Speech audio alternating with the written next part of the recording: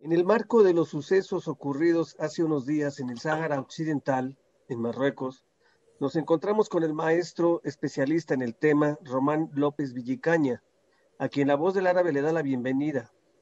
Él es autor del libro El problema del Sáhara Occidental, una perspectiva geopolítica, publicado en México, y es también catedrático pensionado de la Universidad de las Américas, en Puebla, en el área de Relaciones Internacionales. Además de ser colaborador de La Voz del Árabe, con interesantes editoriales, te damos la bienvenida, Román, y hacemos la primera pregunta. Hola, buenas noches, Luis, mucho gusto permitirme acercarme a tu público. A ver, Román, dinos, ¿el Sáhara Occidental siempre ha sido de Marruecos? Sí, mira, Luis, sí, siempre ha sido de Marruecos, era eh, la parte sahariana, digamos, de los imperios marroquíes. Pero era, ¿qué te diré? Toda esa zona, más aparte la parte occidental, digamos, de Argelia, es decir, donde está Tinduf. Tinduf fue una ciudad que construyeron los sultanes marroquíes. Eh,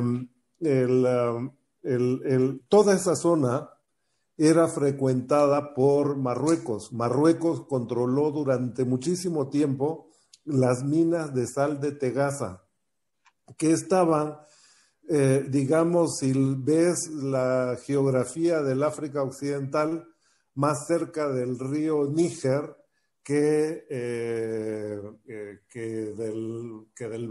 obviamente del Atlántico y del mar Mediterráneo, mucho más lejos. Entonces, el por qué las minas de sal de Tegasa eran importantes porque por ahí una parte del comercio transsahariano, que era muy lucrativo, se debía a eso. El, los africanos transpiran más y necesitan sal, y la sal no era un bien muy apreciado en África. Entonces los marroquíes explotaban estas minas, sacaban lajas de sal y las llevaban a comerciar cerca del río Níger. Habían unas minas de oro legendarias que se llamaban Bagui. Ahí se supone que las crónicas dicen que el comercio, era un comercio prácticamente de mudos, porque no se entendían la lengua que hablaban los africanos con el árabe que hablaban los marroquíes. Por lo tanto, el comercio se desarrollaba de la siguiente manera: se hacían ruido con tambores y dejaban la sal, salían los africanos, veían la cantidad de sal que habían dejado y al lado colocaban el oro, que ellos consideraban que era el pago por la sal que habían llevado. Si los marroquíes, ellos se retiraban, los marroquíes se acercaban nuevamente. Si veían que el oro era suficiente por la sal, pues recogían el oro y se iban. Si no, se retiraban nuevamente exigiendo que le pusieran más oro por la sal que les estaban dejando. Y se daba a veces una especie de regateo, digamos, pero generalmente funcionaba bien.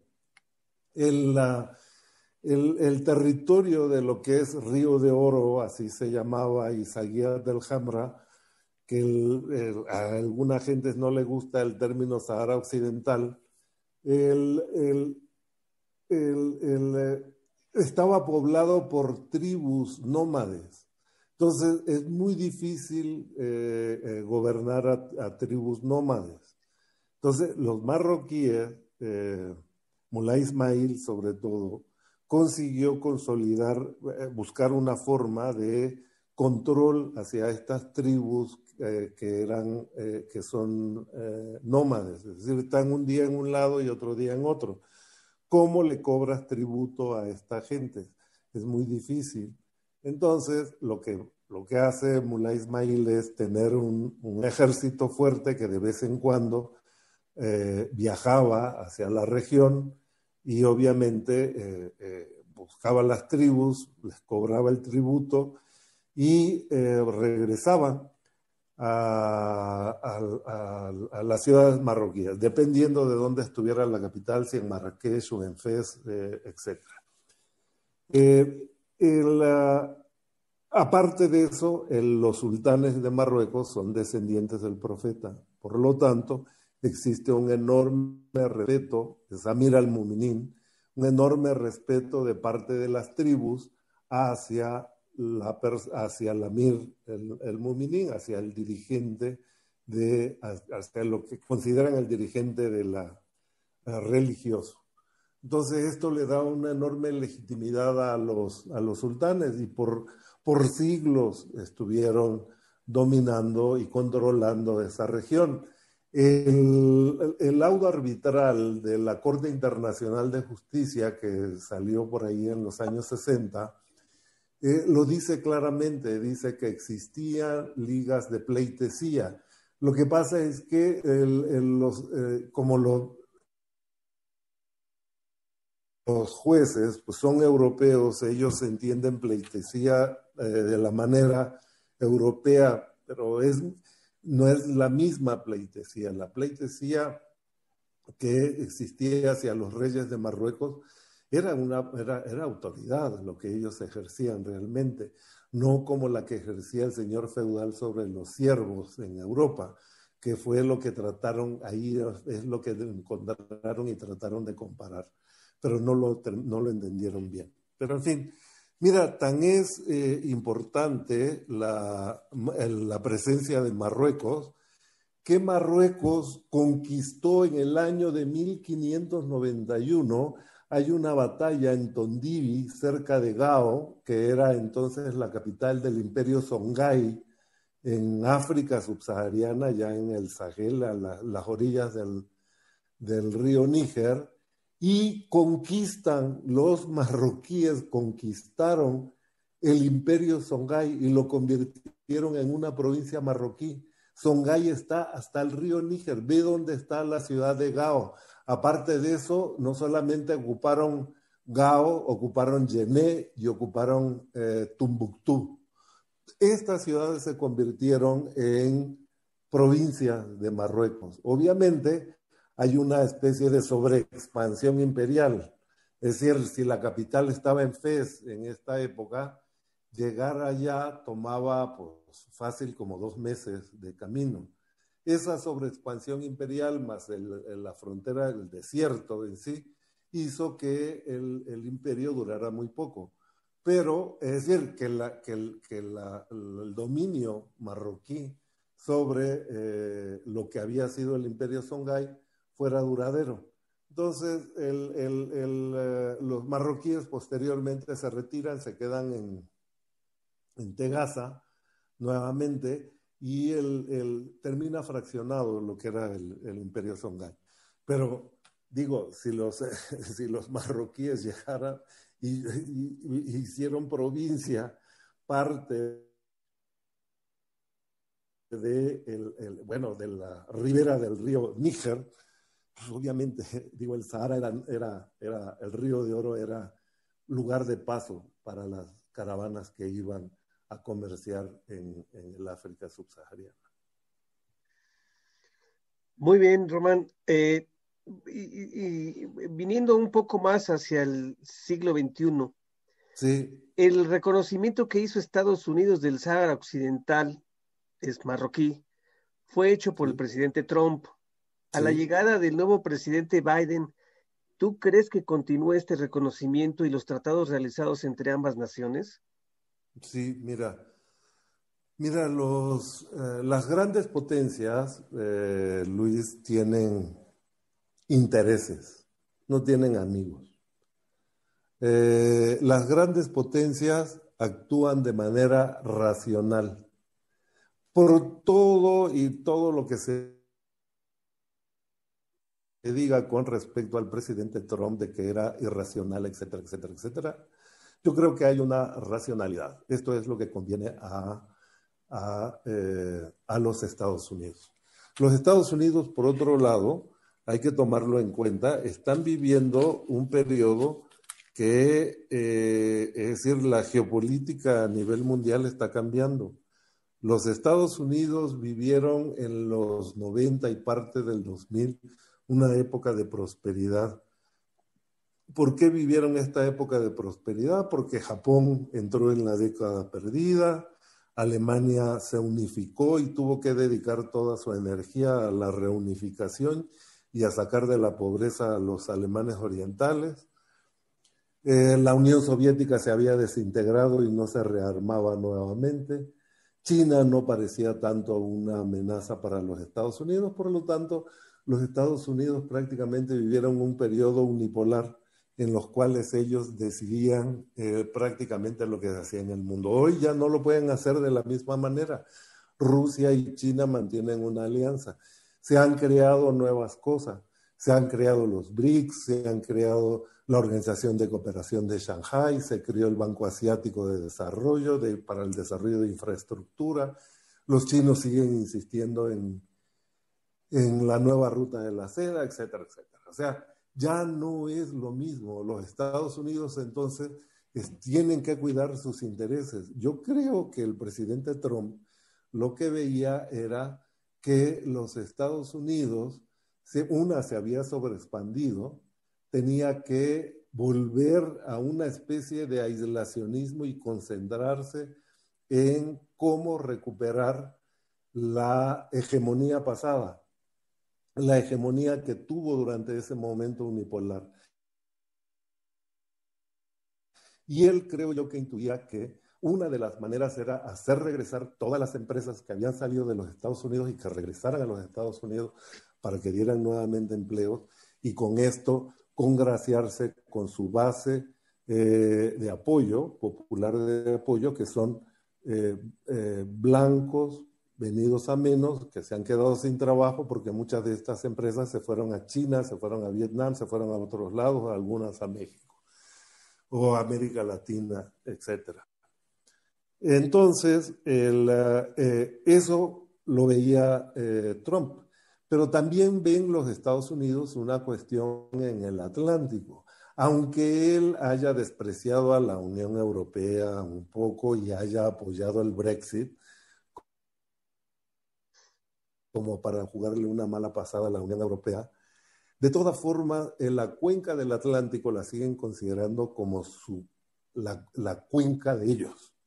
Por lo tanto, el reconocimiento a el Sahara, como es decir, al Sahara marroquí, que es de Marruecos, no es una cuestión fortuita, no va a cambiar, porque es estratégico. Los Estados Unidos ya abrieron un consulado en Dakhla. Esa costa de Marruecos está enfrente de los Estados Unidos, está enfrente de la parte sur de los Estados Unidos. Es estratégica, está frente bueno, casi un poco más acá, está frente a Florida y al Golfo de México, más o menos, porque finalmente, si lo vemos, el trópico de Cáncer pasa por el norte de México, el mismo que pasa allá, más adelante. Entonces, está enfrente, es estratégico para los Estados Unidos. Estados Unidos no va a dejar que una potencia hostil a los Estados Unidos se instale un régimen títere y cree un pseudoestado en un lugar donde nunca hubo Estado, por otro lado, ¿no? En un territorio como es el Sahara marroquí, no va a pasar. Y no creo que cambie con Biden. No creo que cambie. Esta política va a continuar. En la misma situación, la nueva relación diplomática de Marruecos para con Israel fue a cambio de algo con Estados Unidos, quizá por el reconocimiento del Sáhara Occidental. Ya, fíjate que esa es una opinión que tiene mucha gente, pero la relación entre Marruecos e Israel ya tiene mucho tiempo, ¿eh? Es más, había una oficina de intereses que todavía está ahí es propiedad, creo que de Israel, la sede, y los marroquíes tenían una oficina de representación en Tel Aviv. Y creo que todavía ahí está el lugar. Digo, todavía no se transforman en embajadas, eran oficinas de intereses. Pero la relación que existe entre ellos es bastante. Muchos judíos marroquíes emigraron a Israel, no porque los marroquíes lo hayan echado, porque no ocurrió como en otros lados, donde sí se dio hostilidad hacia los judíos y los judíos tuvieron que irse a Israel. En el caso de Marruecos no, emigraron porque muchos de los que emigraron fueron porque ellos quisieron irse a Israel y regresan a Marruecos de vacaciones y están allá porque se acuerdan de que era su tierra. Es más, Shimon Peres seguido pasaba a Marruecos a platicar con el sultán. Con que se consultaban en lo que podía parecer. Eran visitas informales. Digo, no había una formalidad como tal. Entonces, no me extraña el que se haya reactivado nuevamente la relación entre Marruecos y el Estado de Israel. Es más, los países del Golfo Pérsico hace tiempo que tienen también una relación, han tenido una relación ahí con Israel y ahorita más abiertamente, por ejemplo, en el caso de Bahrein, en el caso de los Emiratos, y incluso la Arabia Saudita misma, aunque trate de ocultarlo, pero es como los sauditas intuyen de que Irán es su principal enemigo, entonces le conviene en cierta forma el mantener una especie de alianza con el Estado de Israel, que es el Estado más poderoso de la región. Y por otro lado, mira, Luis, Israel es un Estado de la región. Quiérase o no, ya Israel tiene ahí, ya va para decir, de estar ahí en el territorio, ya tiene más de 60 años, es decir, ya va caminando hacia 3/4 de siglo. Es un Estado que está ahí, que no va a desaparecer de la noche a la mañana y que forzosamente, bien o mal, van a tener que llegar a un arreglo y van a tener que establecer relaciones. Se han tardado. Tal vez la cuestión palestina sí se hubiera establecido, si hubieran establecido relación de amistad entre Israel y los países árabes, tal vez los países árabes hubieran podido sacar de por vía pacífica y demás mejores condiciones para los palestinos de las cuales se encuentran hoy.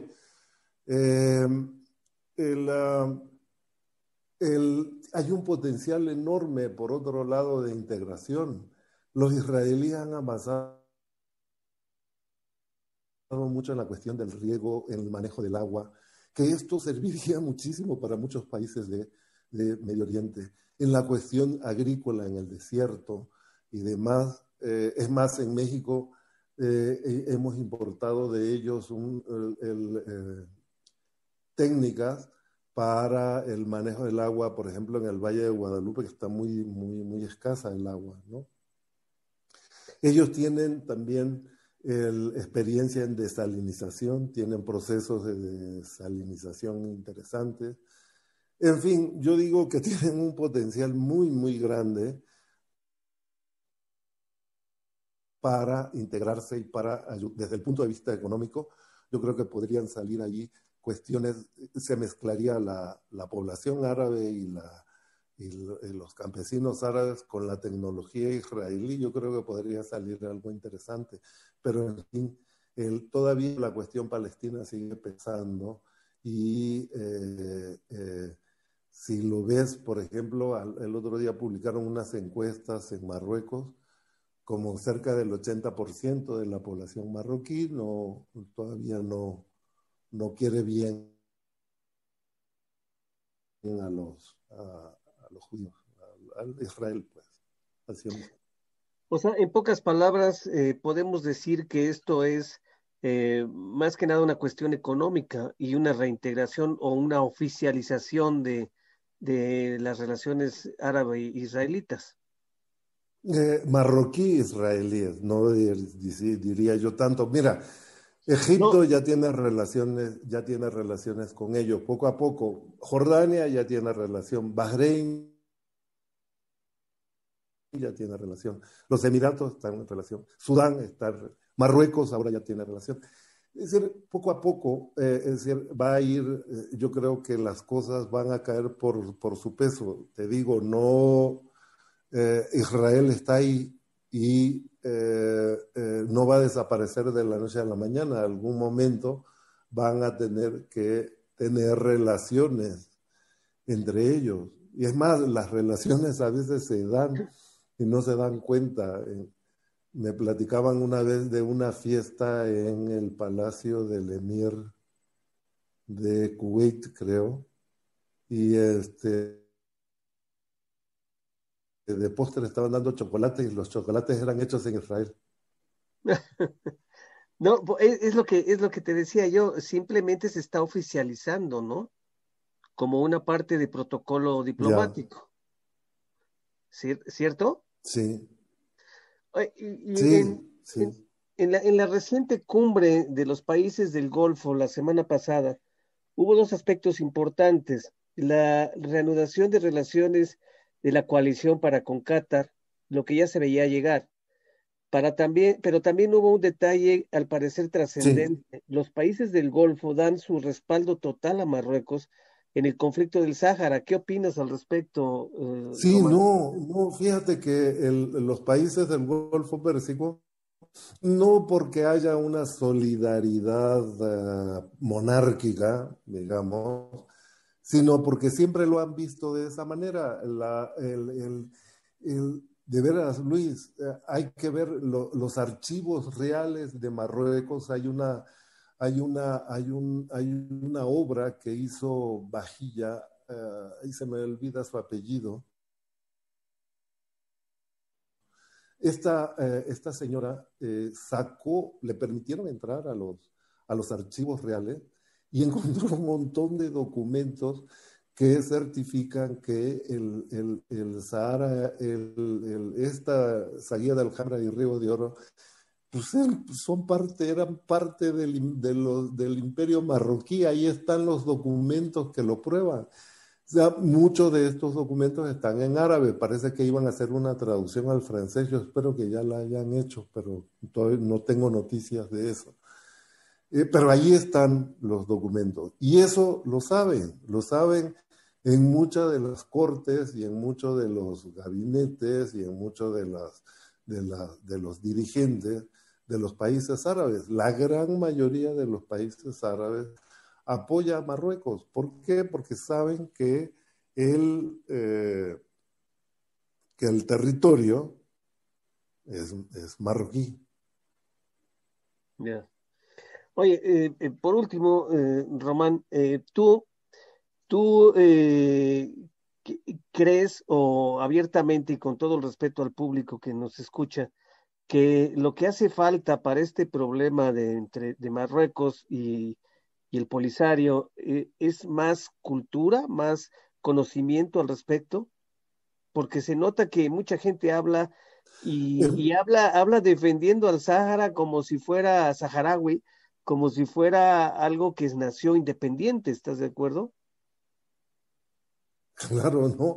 Es lo que yo argumentaba por ahí en un artículo que creo que me publicaste, de que la gente lo toma como si fuera realmente, es decir, se hubiera dado la ocupación de un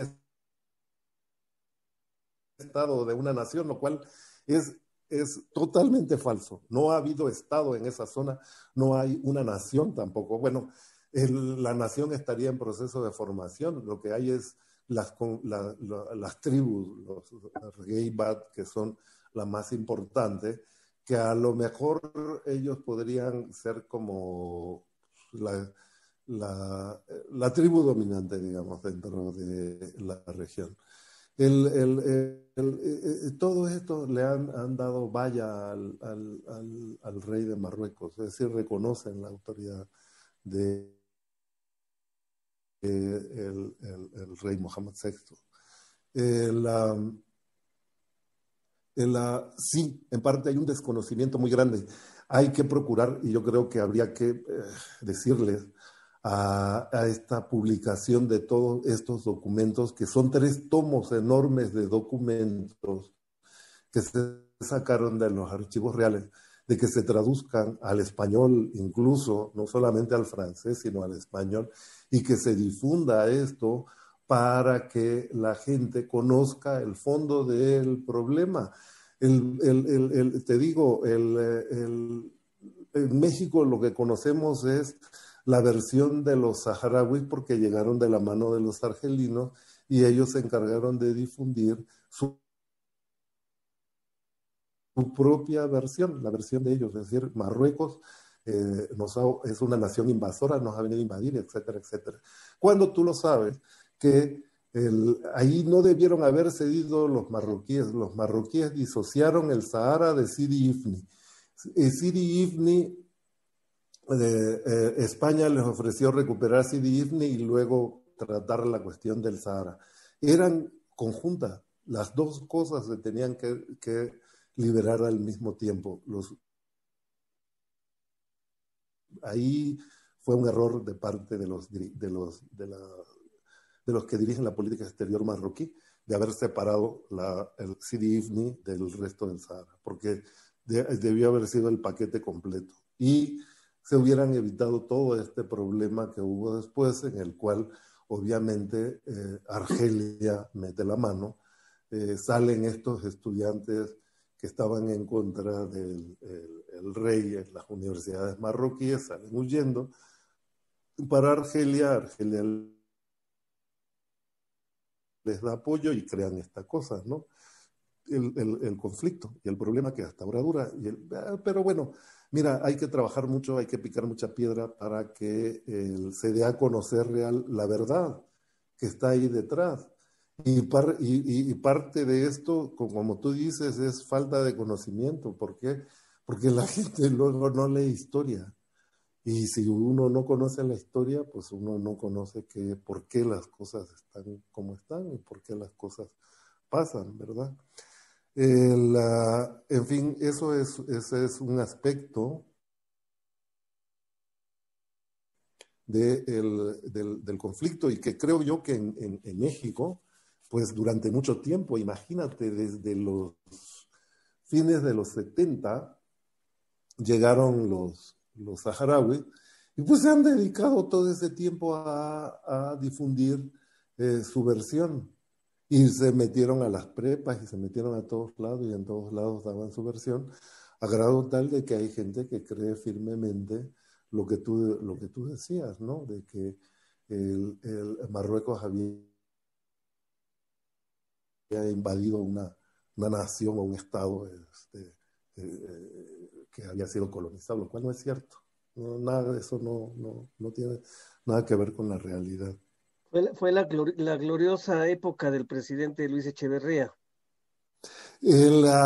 Fíjate que sí, pero me parece que fue con López Portillo, ¿eh? cuando se definió.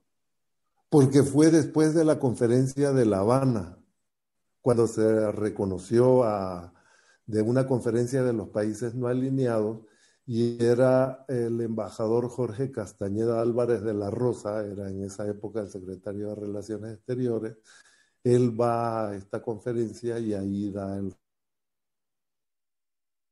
reconocimiento porque yo creo que lo engañaron, la verdad, le dijeron, ¿sabe qué? Que ya se va a independizar el Sahara, finalmente sí, y como los mauritanos habían perdido, ya no podían continuar la guerra en contra de los polisarios apoyados por los argelinos, le habían puesto bombas a la banda transportadora de hierro que sacaba de Suaret a la costa.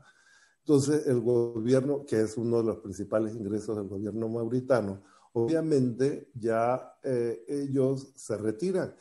Y lo que pensaba el Polisario era que iba a proclamar la independencia de Río de Oro, de la parte sur, de lo que los mauritanos llamaban Tiris Garbilla.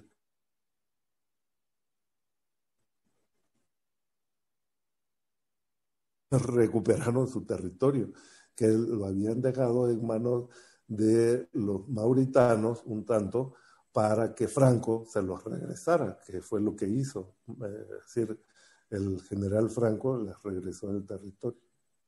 Ya.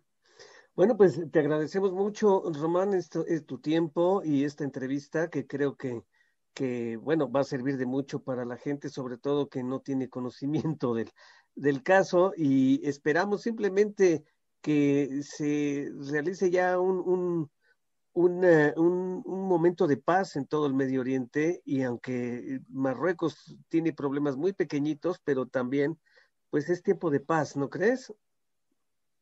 Claro, no, mira, yo creo que hay varias formas. Si los argelinos dejaran de apoyar al Polisario, dejaría de existir prácticamente, no duraría ni un mes, menos. Si lo dejaran de apoyar. Y por otro lado, está el proyecto de paz marroquí, que yo creo que es muy bueno, el de autonomía amplia bajo la soberanía de Marruecos. Te digo, mira, me tocó, un día iba yo caminando en Dakhla, de donde había sido una conferencia, y tenía yo que caminar hasta un hotel donde me estaba quedando, y me acuerdo que nos dieron un ride a dos personas.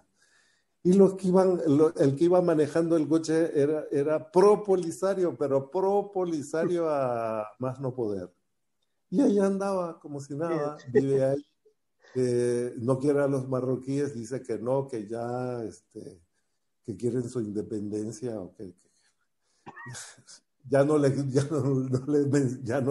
nada, porque yo dije, ¿para qué me busco dificultades ahorita? Pues Entonces, pero lo que te quiero decir es que hay bastante libertad en estas ciudades. Es decir, si toleran a gente incluso del Polisario que son enemigos, pues mira. Pero lo que te digo, la autonomía amplia puede ser, yo creo, ahorita lo mejor en puerta para la solución del conflicto. bueno, pues esperamos poder hablar de esa autonomía es tema para otra entrevista. Román, desde aquí Claro. te agradezco tu tiempo y bueno, seguimos en contacto. Al contrario, Luis, gracias a ti y a la Voz del Árabe por concederme el espacio. Hasta luego, amigo. Adiós.